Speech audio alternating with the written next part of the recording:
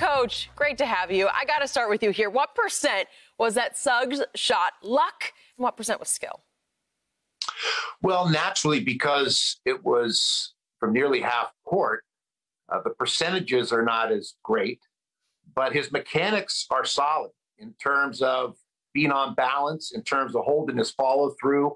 The rotation on the ball was excellent, coming off the middle three fingers, the pronation in the wrist, and he banked it straight on. So, yes, it was a difficult shot, but similar to a field goal kicker that's farther out, the percentages aren't as great, but the mechanics were there. Or in hockey or soccer, a shot on goal, what makes it remarkable is the distance, and obviously to win the game makes it even more dramatic and memorable. But wait a second, Coach, did he try to bank the shot? Was that the goal of the shot, was to hit the backboard first? Yeah, in that situation, as you know, under duress, the seconds ticking down, what was at stake? Your goal is to get to a place being aware of the time and get that shot off. And what impressed me, it wasn't as though it was some crazy heave. I mean, he had his legs under him. It speaks to his strength. And the mechanics carried the day. A basketball, a game of habits. And it led to this compelling game-winning shot. The mechanics and the fundamentals were there. Now, of course, the distance makes it, spectacular and less likely to happen. But that's what makes it memorable. Coach, as being a former coach, how many times did you put your guys through, the clock's winding down 5, 4, 3, 2, 1, and you put them on different spots of the court? Obviously, layups, they can make a layup, but at some point in time during the course of practice, you're counting down to win a game, 5, 4, 3, 2, 1. How many times would you say you've done that in your coaching career?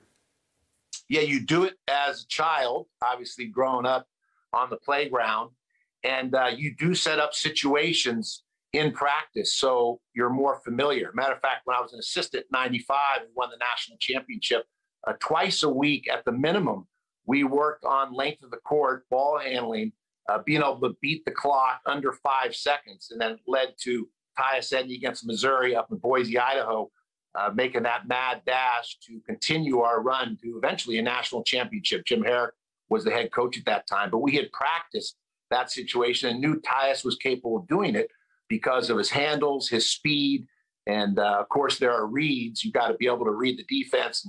In certain situations, you kick it if you're double teamed, but Tyus in that case took it the length of the court. So you do work on time and score late game situations as a coach. So there's a familiarity and a comfort level when you get in that situation in the game. But let's not kid ourselves.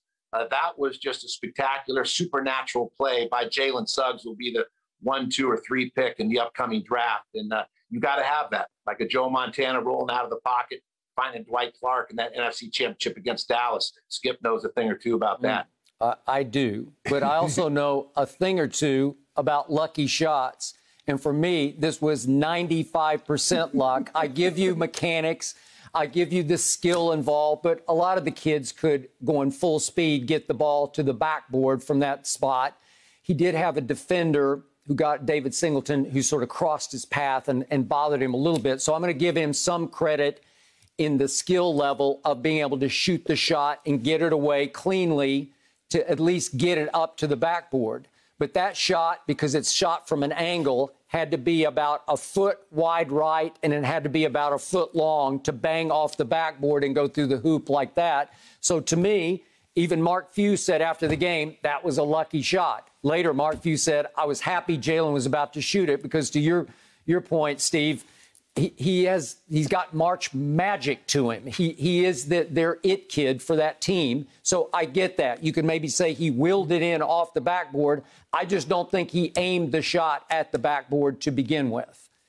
Yeah, it makes us think back to Christian Laettner against Kentucky. The timing of having to get the catch and then turn and have the proper mechanics in terms of the footwork, the feet facing the basket, therefore your shoulders, and you end up taking an on-balance shot. Now, Laettner wasn't as far away from the basket as Suggs, and that's what makes Suggs' shot more remarkable and more memorable. And there's no doubt, when you look at national championships runs, the runs through the history of the NCAA, the national championship run usually includes a buzzer-beating shot, whether it was Chris Jenkins for Villanova, Tyus Edney for UCLA, Leitner for Duke. And here we have one with Suggs as the championship lines up for Gonzaga. Now, Baylor has something to say about that tonight.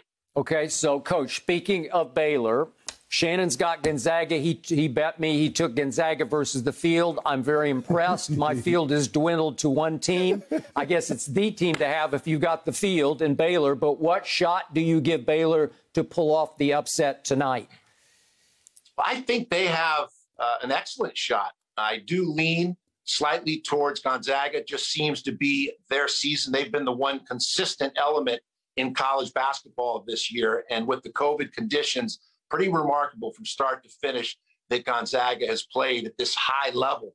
But Baylor has excellent guards, and you look at Butler and Mitchell, as good as it gets, and the quickness of this Baylor team can cause some problems for Gonzaga.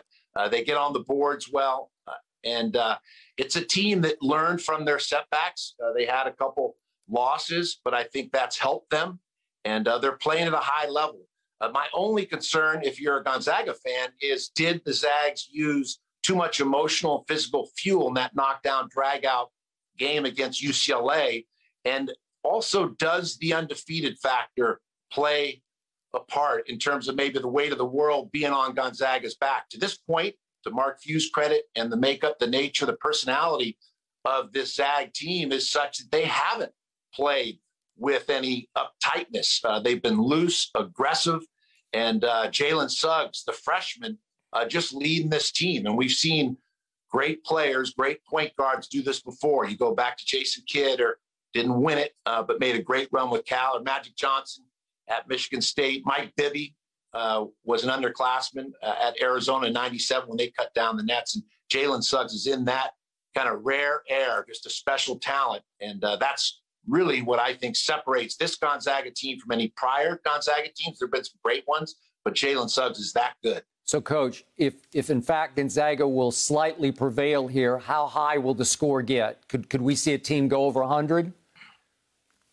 It's possible, but I think this game's going to be in the 80s or 90s. I was impressed that the score was as high as it was in the UCLA Gonzaga game, because UCLA controls the tempo well. They're 337th in college basketball at playing in a more deliberate pace, and yet they were able to get up and down the floor against UCLA and put up big numbers. So I expect this to be a high-scoring game. And if you look at the numbers, Baylor, doesn't score at the level that Gonzaga does. Gonzaga is 89 points per game on the year, and Baylor 78. So I think it'll be somewhere right in between, play in the 80s, but it could get to the 90s depending on how hot the shooting is from behind the arc tonight. But I think when you look at the game, Coach, is that both teams, UCLA and Gonzaga, shot over 57%. And normally teams were 97 win percentage is 97% when a team shoots 57% from the floor and get to the line. So UCLA played as well as they could possibly play, and it still wasn't good enough. So how much above do you think Baylor have to play above their heads in order to beat Gonzaga? Yeah, it's a fine line. They're going to have to play at a magic level to beat Gonzaga, and yet you can't approach it that way. You have to approach it like you do every game, even though we know it's the biggest game of the year. Right. I think the key in preparation, as you know, as an athlete, as a coach, is that drum roll and doing what you do best. And they've done well enough to get to this championship game. There's no reason to depart from their style, their system of play. And they are a really good team. It won't be a shocker by any means if Baylor ends up winning tonight, in particular because of the fuel tank. I'm curious to see where Gonzaga's, energy level is emotionally and physically. Will they be as fresh and on point to get this win tonight, or will Baylor have an edge in that regard because they're coming off a game where they won comfortably and didn't have to expend the degree of energy emotionally or physically that Gonzaga did? So how does Baylor deal with Drew Timme, because nobody else has been able to? I think with Timme, one of the keys is before he gets the ball playing defense, use your quickness, your length, and meet him early. Easier said than done in terms of shutting him down. He's going to get his points, but I think you want to make him have to step out a little bit farther from his comfort zone, the operational area he's accustomed to catching the ball, and just try and limit his touches. Easier said than done, but Baylor has that type of quickness. Also, the pressure on the ball, very important, just like getting the quarterback in football. If Baylor can pressure Gonzaga, not allow them to have free looks or the window shot over their defense, then that goes a long way to disrupting the timing and the rhythm of the Gonzaga offense. But again, back to guards, Kispert, Ayayi, and Suggs. Those three are dynamic. I think really that's what we're going to see tonight are the two best backcourts in the country, because Baylor's backcourt as well is lights out. I mean, Butler and Mitchell are a dynamic duo. And finally, Coach, Davion Mitchell for Baylor is, to me, the best perimeter defender in the country, and I assume he's going to be on Suggs much of the night. Who wins that battle? Well, interestingly, don't be surprised if, Mark Few elects to mix his defenses some, and they do some switching as well to give opponents different looks, and you don't necessarily have to put Suggs on the opposing team's best player, particularly in the first half. You may want to save some of that as a different look in the second half, because you want to keep Suggs out of foul trouble and on the floor, because if he goes out, then suddenly this Gonzaga's team's chances of winning are greatly diminished.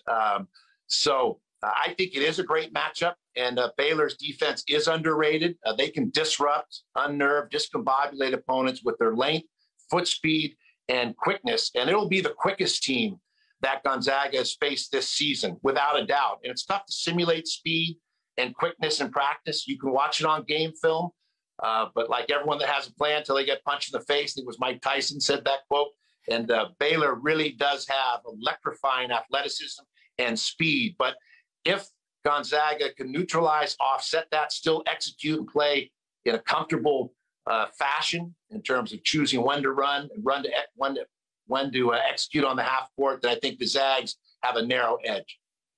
I believe for the first time in 45 years since that 1976 Indiana team, we're going to have an undefeated national champion. Wow. Kent Benson, Quinn Cook, Mike Wilson. Skip, you remember them. Do I? And what a great story. Here they are in story. Indianapolis, and only an hour away from Indiana, the Hoosiers campus, where they played their games and went undefeated under Bobby Knight that season.